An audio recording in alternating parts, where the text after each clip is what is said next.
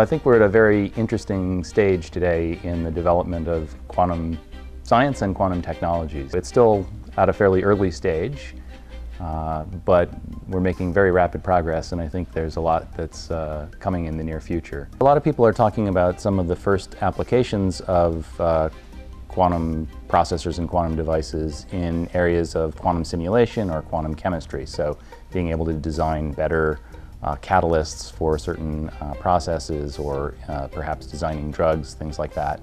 Some of the first applications may also be basically solving interesting science problems. There's interesting ideas about employing quantum information ideas to make enhanced sensors that can do a better job of a whole host of functions. And also there's starting to be more development of algorithms or ideas about ways of applying quantum computers for other kinds of problems, for instance in pattern recognition, machine learning, and the like.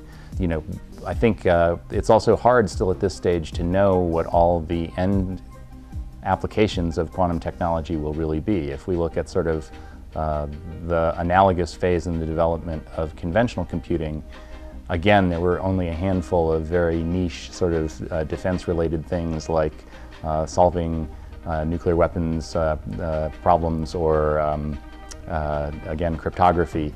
And a lot of the consumer applications, cell phones, the internet, email, and all those things were not really envisioned until much later on in the coming of the information revolution. So I think it's hard to predict if there really will be a second wave of the information age, and if that will involve quantum, but if it does, I expect that the real applications will be things that we also don't anticipate today. So I think there are a few ways we can start to prepare for a quantum future. We can look to try and put together the kinds of infrastructure and the ecosystem that will allow the development of these kind of technologies. I think it's not something we can rely on being solved just by the government or by the private sector or by academics alone. It's going to require a close working relationship between all of those entities and all of those stakeholders.